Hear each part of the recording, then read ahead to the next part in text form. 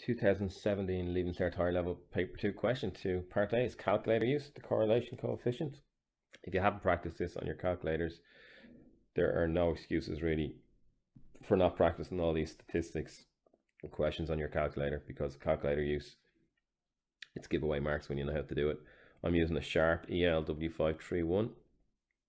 So I press mode, stat 1 for line, so I can put in two variables, and then 40, the first term, and then I press XY, and then I press 21, and then I press change, and it comes up data set point 1, and I put in my 7 data points, and then I press the green button alpha, and then I look for OR, which is correlation coefficient. It's above the divide symbol, and this is giving me a correlation coefficient of minus 0.95657.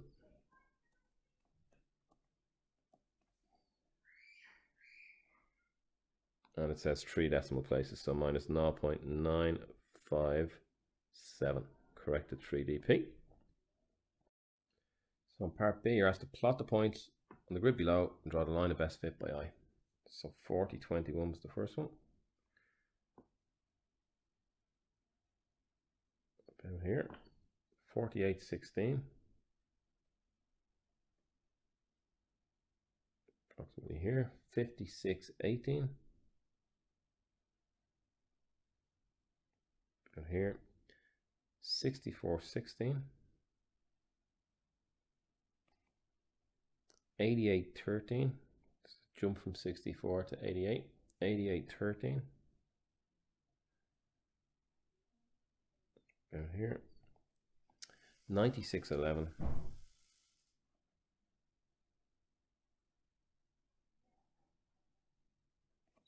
Below that, 9611. 112.9. And draw the line of best fit by eye. Well, we have the data in our calculator. The line of best fit, normally what we do for line of best fit is we put the x average and the y average as the point in the middle somewhere. It'll be in the middle somewhere, and then we draw our line through that with equal amount of points either side. So I'm going to do that. I'm going to x, so just you can see the x bar on your calculator. So x with a line across the top in this case is 72, and y bar is 18.56. So 72, 18.56, 72 is approximately here. So let's try and draw the line of best fit.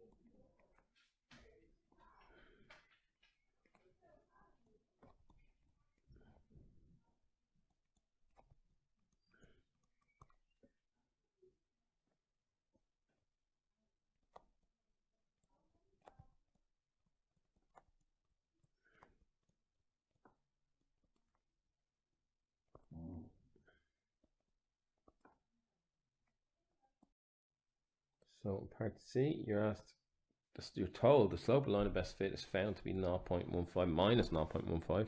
What does this represent in the context of the data? Well, we can see here, when we're going around 40 kilometers an hour, we get approximately 21, I think it was 21 kilometers per liter of fuel. And if we go really fast, if we're going up at this speed of 112, we're only getting, what was it, 9 liters, 9 kilometers per liter. So as speed increases, we can say that CREASES, we could say that fuel consumption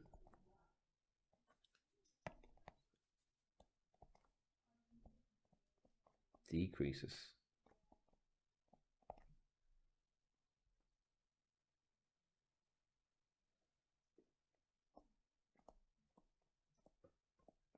And we could say that it decreases every liter of fuel, it decreases by the slope is 0.15. So as speed increases by 1 kilometer,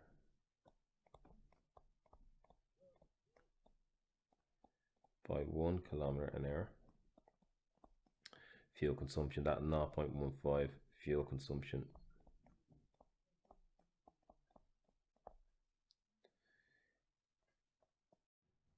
decreases by 0.15 kilometers per liter of fuel. Something like this will get you the marks.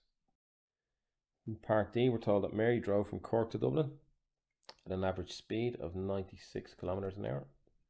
Jane drove the same journey at 112 kilometers an hour. Each traveled 260 kilometers and paid 132.9 cents per liter of fuel. How much longer? So we're looking at time here. And your DST triangle, your distance, speed, time triangle. Time is equal to distance over speed. So we're looking at 260 over 96. And we're looking at 260 over 112 and the difference between these two things. 260 over 96 is 2.7083, so 2.71 we'll round it off to, and that's in hours. And 260 divided by 112 is 2.32 hours. So 2.71 minus 2.32 is equal to 0.3885, 0.389, say, and that's going to be in hours. So multiplied by 60 to get minutes. We're going to get 23 minutes, 23, just slightly over 23 minutes to the nearest minute. How much more did Jane spend on fuel? Well, she was going, what was her fuel consumption? She's traveling at 112. Fuel consumption was 9, wasn't it? 9. And traveling at 96, fuel consumption is 11.